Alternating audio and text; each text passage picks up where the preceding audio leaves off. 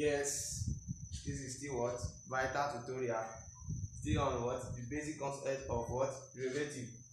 Here we'll be looking at the derivative of a raised to power of s. A raised to power of s.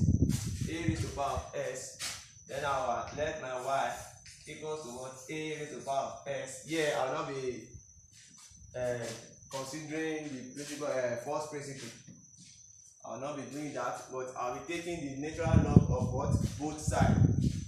I will take the natural log of both sides, but the base will be in what? Base e. It will be in base e. It will be in what? Base e. So if I take the natural log of both sides, it will be log y base e equals to log as a raised to the power of s base what? Base e. Base e. So now I will now differentiate. I'll differentiate both sides. I'll differentiate this in respect to what? S. Don't forget I've shown the proof of this to us. I've shown this to us. So, but here we are differentiating in respect to what? S. But here we are having what? Y. We are having y. So it then means that if we differentiate y, we are going to add what? The y, the s. That will be the what? The derivative of what? Y. So here if I differentiate this, we have to differentiate log y. We have to differentiate log y. Under normal day, it's supposed to be what? Log s base e, which will give us what? 1 all over what? S. 1 all over s. 1 all over s. 1 all over s. So here, but it is what? Y. So if it is y, it will be log y base e, which will be equals to 1 all over y, because we are differentiating in respect to what? S. So we add the y, the s.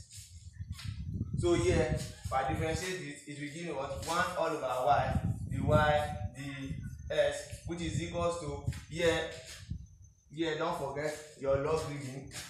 Log a raised to the power of b in base e is still equal to what?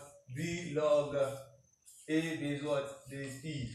So if you bring the power back to the what? To the back of the log, I'll bring this s back and it will be s log sorry, I'm supposed to do this before I differentiate, for the purpose of what? Understanding. So let me do that before I differentiate. I'll have log y base e to be equals to s log a base e. So I can differentiate now. I can differentiate. If I differentiate, I will be left with what? 1 all over y, the y, the s, which will be equals to, if I differentiate this, if I differentiate s, here this will be what? Product rule in action. But look at this. If I differentiate s, I will be left with what? 1. 1 multiplied by this, you give me log a base e. If I want to differentiate this, you give me nothing but what? Nothing but 0. 0 multiplied by s is still what? 0. So the y the s